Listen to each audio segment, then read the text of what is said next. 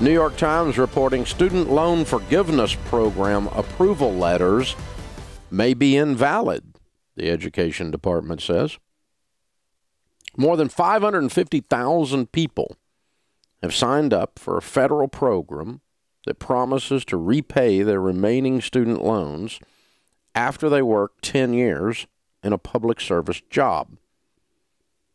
But now some of those workers are left to wonder if the government will hold up its end of the bargain or leave them stuck with thousands of dollars in debt that they thought would be eliminated.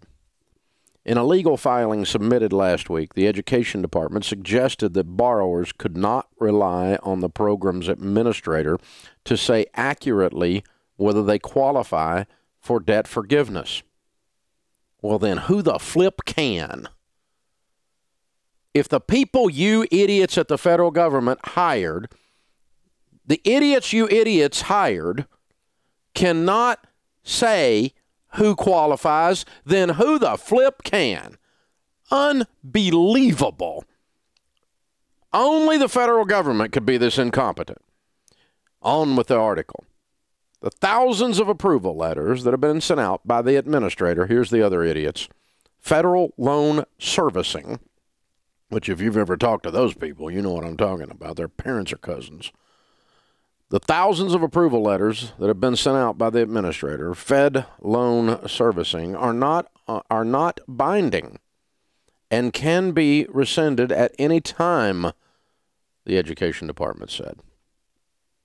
The filing adds to questions and concerns about the program just as the first potential beneficiaries reach the end of their 10-year commitment. So after 10 years, we're going to look at you and go, whoop, just kidding. After you did, yeah, you believe the federal government. Gotcha! Yeah, that's what the clock started ticking on the remainder of their debts. 4 borrowers in the American Bar Association have filed suit in the United States District Court in Washington against the Department of Education. The plaintiffs held that jobs that they were initially told qualified for debt forgiveness only later have that decision reversed with no evident way to appeal, they say. The suit seeks to have their eligibility for the forgiveness program restored. There is so much wrong with this, I don't have time to cover it. Problem number 1, don't be so stupid as to wait 10 years to pay off your student loan. Get 6 jobs, sell so much stuff the kids think they're next, live on beans and rice, and get rid of your student loans. That's problem number 1. Never sign up for something that keeps you in debt for 10 freaking years. That is an indication that you need to make more money. And that means you need to do more work and get this mess cleaned up. 10 years is not acceptable time to stay in debt. Period. That's just stupid on your part. Don't do that. I get calls every week. Should I do the 10-year? No, you should not do the 10-year forgiveness program. No! I've been saying it for 10 years. No, don't do that.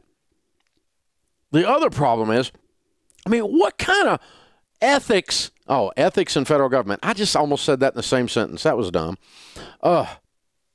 Is there that, Congress, if you guys don't put your little hands together up there and sing Kumbaya and pass a law to smack your education department in the mouth and say the very agency that you hired, the administrator that you hired, you have to stand behind what they said, that's just basic integrity.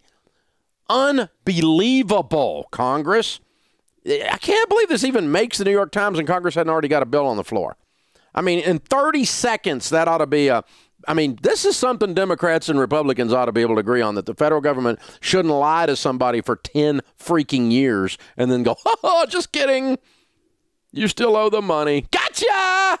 You get to start again. Welcome to the student loan lottery. If the administrator hired by the federal government says you're out of the student loan debt after 10 years, you should be out. It was a stupid plan to begin with. You shouldn't have been in the stupid plan to begin with. Already covered that. But if you were stupid enough to get in the stupid plan to begin with, the idiots at the federal government, there's a lot of stupid in this whole thing right here. They should be made to abide by the ruling that their administrator. It's a law. It's the law of agency. It probably technically doesn't apply here for you lawyers, but basically when you hire someone to represent you, guess what? They represent you. And what they say is binding upon you. And that's the concept here. It's a basic ethics concept. It's a basic legal ethics concept. You don't even have to be a lawyer to grasp this one. Yeah, so the administrator hired by the federal government says that you qualify, but the federal government comes back and goes, no, not so fast. We don't think we like them. We hired them. We paid them. We gave them the power to completely administrate everything having to do with your loan, but except for that part when they said you weren't going to owe anymore after 10 years of working for this particular public service job. Yeah, we were just kidding. See, this is the kind of crap you deal with. You don't think the borrower is slave to the lender when you hear something like this? You do understand the borrower is slave to the lender. See, when you're a slave, people just make up crap, do whatever they want to. They just move stuff around. Happened to me when I was going broke. I couldn't believe this stuff. These bankers, man, they just made up stuff. They just lie. I mean, this is the federal government looking at 550,000 people and going, we lied. You're screwed. We lied. You're screwed. How Congress has not fixed this in 30 seconds. Democrats and Republicans really ought to be able to agree on this one pretty quick. This is not like a problem that really, I mean, basically the federal government ought to keep its word. That's not hard, you know. Really, you ought to maintain your integrity. But here for the rest of you, don't get in the stupid plan. And then you wouldn't have the problem. So, you know, there's enough crazy and stupid to go around in this whole story here. So the Education Department says that Federal Loan Servicing, its administrator, does not have the ability to issue a binding agreement on their behalf. What a crock. Wow. Unbelievable. Well, kudos to the American Bar Association for reaching over and punching them in the mouth. At least somebody's looking up and standing up for this. Congress, it's time. I don't get in your politics. You guys all fight up there about nothing half the time. Don't do much anyway. Not real sure why any of you are there, why we allow any of you to hang out. Stand around and pop your gums. But this is a chance for you to actually reach over and stupid Education Department. That's kind of funny when you just say that in a sentence. Stupid Education Department. Yeah, that's kind of funny. The oxymoronic part of this is scary. So here's the rule. Don't trust the federal government. Sounds like a conspiracy theory, doesn't it? And don't get in a line that takes you 10 years to pay off your student loan debt. That was dumb to start with. Just get yourself out of debt in like 2 years, in 12 months, like we hear all the time on here with the debt-free screams. This is the Dave Ramsey Show.